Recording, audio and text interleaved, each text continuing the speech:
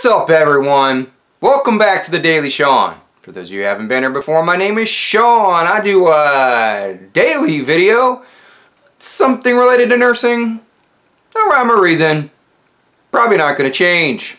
Huh? What? Did you hear that? Alarm fatigue. I know, I've talked about it once already, but this time I'm talking more specifically about the alarms themselves. Anyone ever notice that the level or sound of the alarm does not correlate with the level of emergency? I don't know about you, but the sound that the alarm makes when a limb lead is off, it's like a foghorn. It's like DEFCON 1. It's like the emergency broadcasting system has gone off. All because, you know, one of the chest leads fell off. But when you have someone who's in true V Tach, yeah, it sounds like a cricket. As if, you know, want to make sure the limb leads are on because, God forbid, somebody actually go into, oh, I don't know, a lethal arrhythmia that could kill them.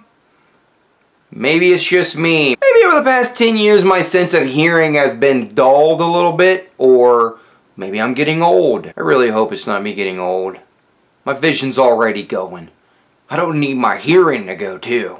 You know, they have like the yellow alarms and then the red alarms. Well, the yellow alarms make this screeching sound that grabs your attention, and then you have the red alarms, which are usually kind of important, that they sound like a car parking off in the distance. It just kind of rumbles a little bit. It really doesn't make an attention-grabbing noise. Maybe it's me. It's surely not the facility I work in, because this has happened in more than one facility. This has happened while I was a travel nurse. This has happened in 2 or 3 of the other facilities I worked at over the past 10 years or so.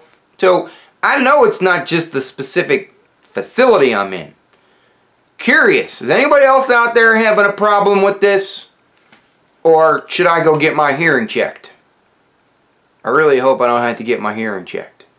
If you've watched my video on my love for the IV pumps and those alarms, I think the person who created and maintains the alarms for the IV pump also is in charge of the monitor alarms, and it's a conspiracy. But it's just me. Curious what you have to say. You know your comments are McAfee.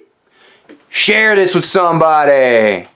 And as always, check your own pulse first.